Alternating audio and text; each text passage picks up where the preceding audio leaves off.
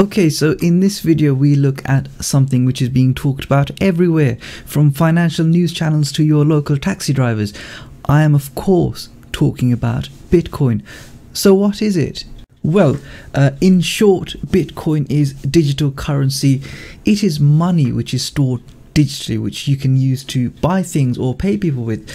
In that sense, it is a little bit like PayPal, which I'm sure we've all used before. So like other currencies such as euros or dollars, you can exchange your money to buy Bitcoin. So here you can see one Bitcoin was about £10 or $9 in 2013. Yet today, at the beginning of 2018, it is around £11,000 or $16,000. And yes, many people have made a lot of money from buying and selling Bitcoin. So where can you spend Bitcoin? You can actually spend Bitcoin and other cryptocurrencies in many places around the world. You can see a small list here. There are also many ATM machines where you can exchange cash for Bitcoin. So who created Bitcoin? Well, this is actually unknown and is still a mystery as of yet. But as you are about to see, the technology is very impressive, so much so that the creators of Bitcoin have been nominated for the Nobel Prize. But since the identity is still a mystery, no one has come forward. How does it work? Well, this is very technical. The technology is based on cryptography. This is a field of mathematics which is typically studied in the second or third year of a maths degree course. It is based on ideas derived from modular mathematics, group theory and ring theory. Wikipedia is a great source for further reading. So when a transaction takes place, say I send Bitcoin to you, this is recorded on something called the blockchain. This is a record of all the transactions to have ever taken place, and anyone can view this. So here I'm looking at the blockchain. We can see some small transactions and some very big ones. If you look here, someone has sent 15 Bitcoins here. What powers the blockchain is a network of very powerful computers which process and verify all the transactions. The computers that process the transactions also have to solve a complicated mathematical problem at the same time. For this they get a reward, a very small amount of Bitcoin, and this is how Bitcoin enters into circulation, and this is the process which is known as Bitcoin mining.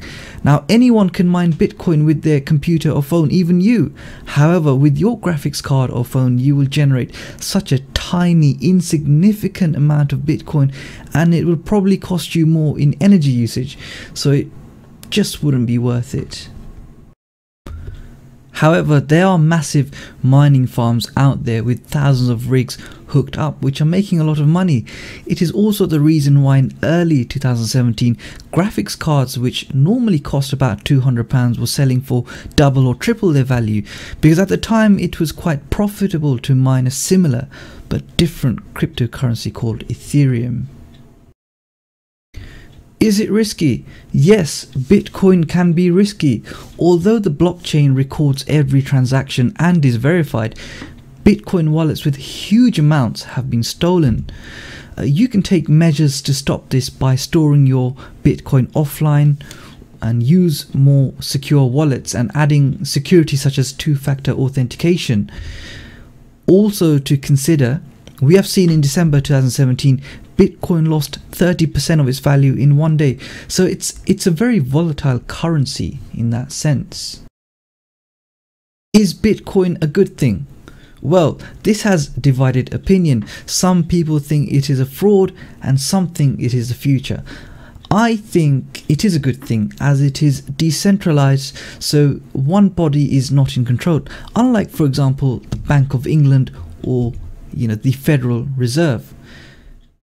But I believe it gives the poorest people in the world a somewhat equal footing, and so I feel it is a good thing. Have I invested? Yes, I have invested. I invested a while ago, and yes, I have made some good returns which I am pleased about thus far. However, I invested very little, and I invested an amount which I could afford to lose. The key thing is I haven't put my life savings or my house on the line. Should you invest?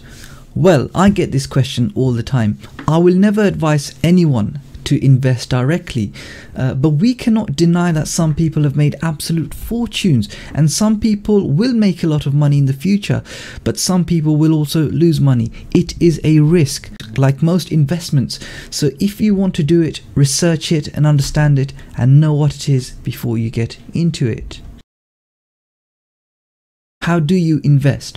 Like other currencies, you need to find a place where they exchange your local currency, say pounds or dollars, into cryptocurrencies such as Bitcoin or Ethereum. A lot of people would say Coinbase is a good place to start. However, at the moment in early 2018, they trade only 4 currencies. So if you wish to buy the other hundreds of currencies, you will need an exchange which trades those. So what is the future for Bitcoin? Well, no one knows for sure. However, if I have to guess, I would say the price of Bitcoin will continue to increase as the mining difficulty increases. There will be many price crashes, and it will face a lot of challenges from the financial regulatory bodies. But it will be valuable for a long time. A final thought. Yes, there is a lot of money to be made or lost with the wave of cryptocurrencies.